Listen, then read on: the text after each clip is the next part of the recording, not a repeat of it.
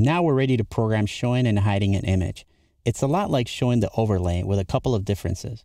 When we want to animate showing and hiding of an element with certain transformations, we need to use the timeout function. I'm also going to show you how to create new HTML elements at will. The first thing we need to do is to tell our program where the high resolution versions of our images are.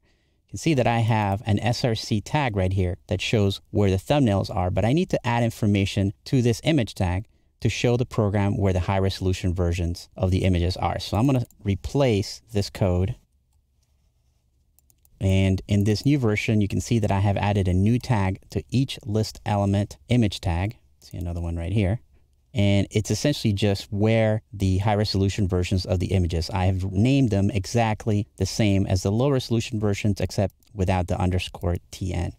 Now, before I was executing this function called showImage, and I wasn't really passing it any information. Since now we want to pass the information about the high resolution versions, we're going to add the keyword this on each show image to make sure that we pass the information about which item was clicked. So when we click on each one of these thumbnails, it's going to let the program know which thumbnail we clicked on. So we'll need to come here to our show image function and add a variable that will catch which thumbnail was clicked on and pass the information about the high resolution version of the image. We'll store the name of the high resolution version of the image and a special variable.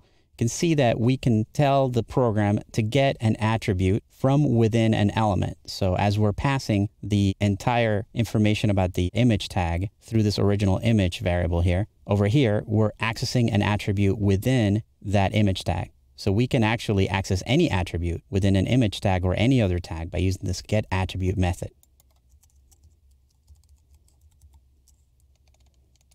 Just as before with the overlay, we need to tell the program where we want the image to be. So we're storing the location of where we want the image to go inside this variable. We want the location to be the overlay. So it's going to put an image inside this overlay that we've created. Here, we're creating an HTML element from scratch. We're using the method called createElement to add an IMG tag to our document. We're also setting the src tag of this image element to be the location of the high resolution image.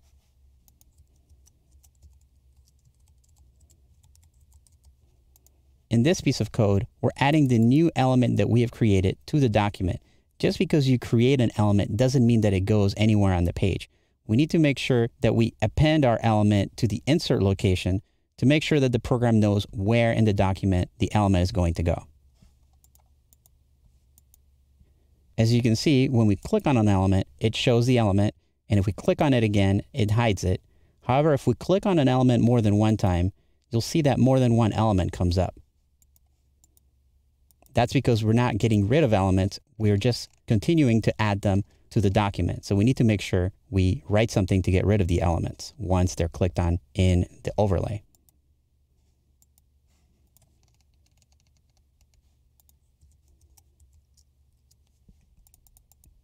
In the place in our program where we are getting rid of the overlay, we're also getting rid of the new image by removing the element that we created at the insert location where we've placed it.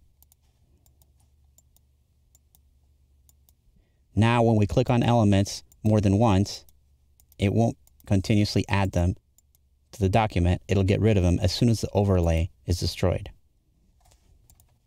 We want to make the appearing and disappearing of the images a little more interesting, so we're going to add some styles.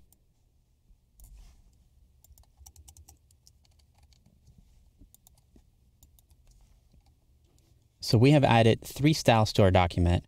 One for the image when it's inside the overlay. That way it won't affect the thumbnails.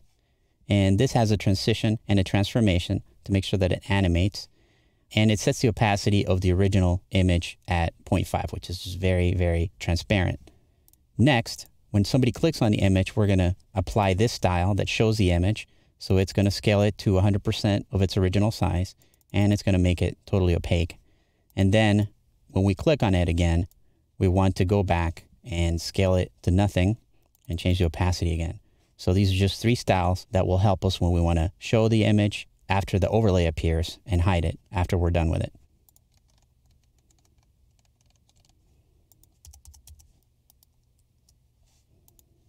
Now, when we add the image, we've changed here the class name of the image to show it. However, if you click on the image, it's not really going to use that transformation because of the way the image is loading in the browser.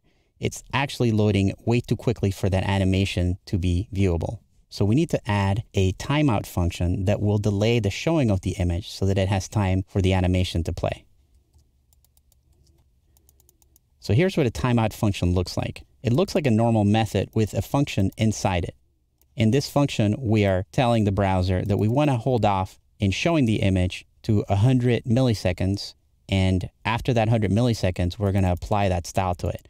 That should be just enough time to show the animation happening. So as you can see, the animation for showing the image is happening now.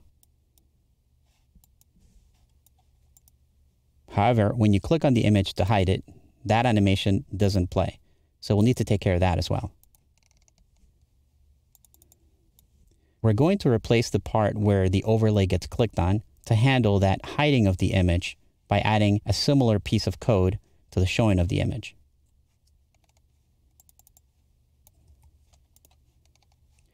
Here we're applying the class name of hide it to the image and setting up a timeout function that slows down the removal of the image. In this case, we're actually slowing down the removal of the image, not the showing of it. Because if we don't put this timeout function here, the image will be removed before it has time to play the animation. As you can see now, the images show the two animations. Now I'm going to do a last bit of cleanup here because we're really no longer worried about clicking on the overlay. We have images that we can target when they show up here. So I'm going to change this piece of code that checks to see if the overlay has been clicked on to just check to see if an image has been clicked on. It's a little bit easier to read too. And it works in a very similar way.